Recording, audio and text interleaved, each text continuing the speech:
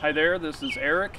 This is my Bike Friday. I've had for probably about maybe 10 or so years, maybe a bit over that. It's super well kitted. I actually got it when I worked at Bike Friday, and I built it myself with as many high-end parts as I could afford. At the time, I had another bike that I had Sram force on, and I really liked it, so I did the same thing on here. And what was really important to me was the gear range being equal or similar to my compact double that I had on my full-size road bike at the time. And so what we've got here is a 39-53 in the front, and then in the back it's a 9 to 28. So I actually had a slightly wider gear range, a little bit wider gaps, but I mean, honestly, with these small wheels, the acceleration is so amazing that you will not be sad at all. It's, of course, the great thing, of course, is it folds up and goes into a suitcase, and super easy to fold it small enough to put it in the back of a car, or, I mean, even a really small car like I have a Mini. You know, it just basically breaks down with the tools that you have at hand. All right, let's talk about Bike Friday folding. I've already done a video about this, but this particular bike's a little different. So this tool right here actually comes from the water bottle mount. It's a double-sided S-wrench, and it was provided by Bike Friday. When you build your bike with them, they provide one for you. So I'm just going to loosen this up. Now this is an aluminum bolt that's different than they normally provide. Usually there's a quick release, but it's a lot heavier, and I didn't want the heavy. And then this stem is a custom stem that when you buy it originally, there's a piece that's vertical and a piece that's horizontal, and then you kind of dial it in, and then they make you this custom curved piece. It's a lot lighter, it's a lot stronger. And since my bike is so tall, as you can see, my seat height is so high, real important for me anyway, to be able to do that. So you can see how this is gonna disconnect right here. So I'm gonna pull this off, and I usually just kind of set it to the side. Make sure that you don't put this on your pants, because it's got a lot of lube on it, and it will just make your pants really messy. And then this thing kind of just pulls to the side, and then usually just set this aside over here, and then this part folds underneath. If I can do it easily here. It's not designed to be like a quick fold, it's more for suitcase travel, but as far as putting it into your car, this is about what I usually do. Then I just try to put this part somewhere where it's not going to be on my clothing, and there you go. And then as far as unfolding, it's just the reverse, pretty simple. Just pick it up, flip this part around. It is stiff. Pick this part up. Now, something that happens often with this thing when I do fold it, which is another point, I don't fold it that often. Very rare that I fold this bike.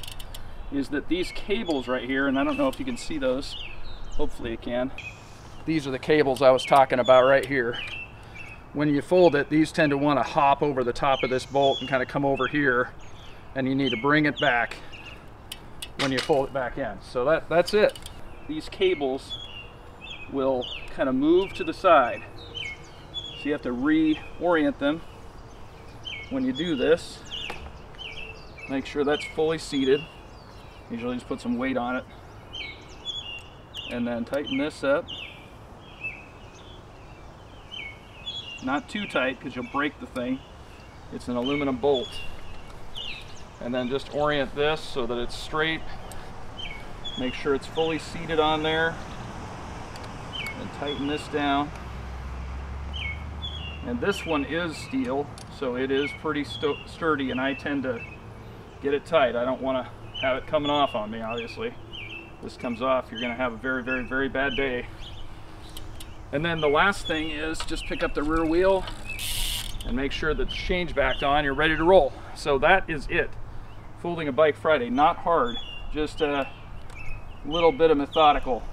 And what it does is it gives you the benefit of a full-size road bike, at the same time something that's really great in traffic because of that super fast acceleration, that 0 to 13 miles an hour sort of speed.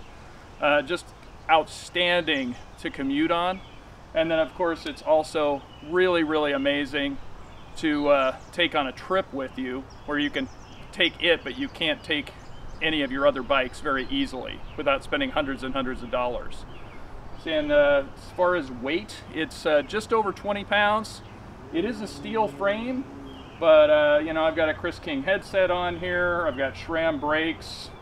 I upgraded the brake pads because I'm not a real fan of the Sram brake pads, so it's got quick stop pads on it, which I think are far better and work much better in the wet weather. This particular handlebar splits in half, so it makes it much easier to store into a suitcase than the full-size handlebar. And you know, I use the Schwalbe Durano tires, the only kind of tires I run on this bike. It's the R390 rims, so the real sturdy double wall rims. And I mean, the hubs will practically spin forever. The Caprio rear hub is a Chosen hub.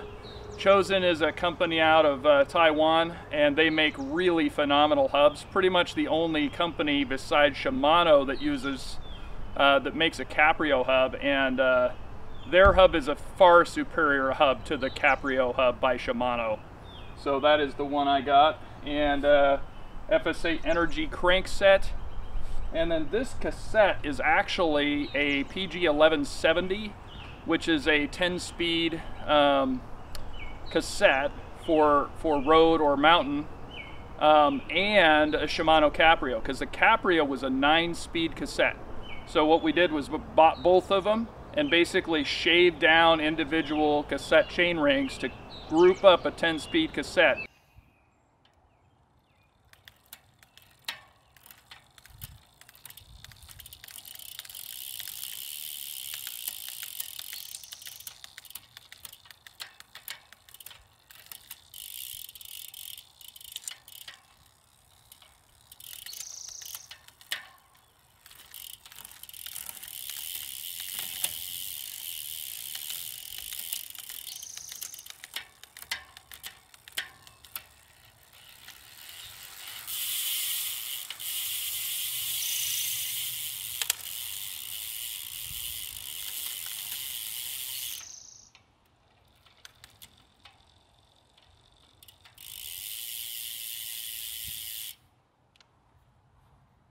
And as you saw in the video that I shot a minute ago, the shifting is phenomenal. It is just as good as a regular 10-speed cassette.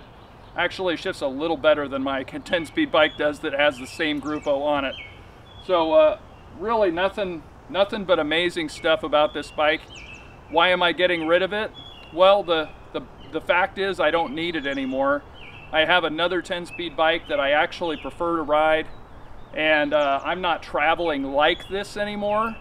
We're traveling in a motorhome, and I don't need something really small in there. So got a way to carry my big bike, and I'd rather ride my big bike. So I am gonna sell my beloved Bike Friday Pocket Rocket.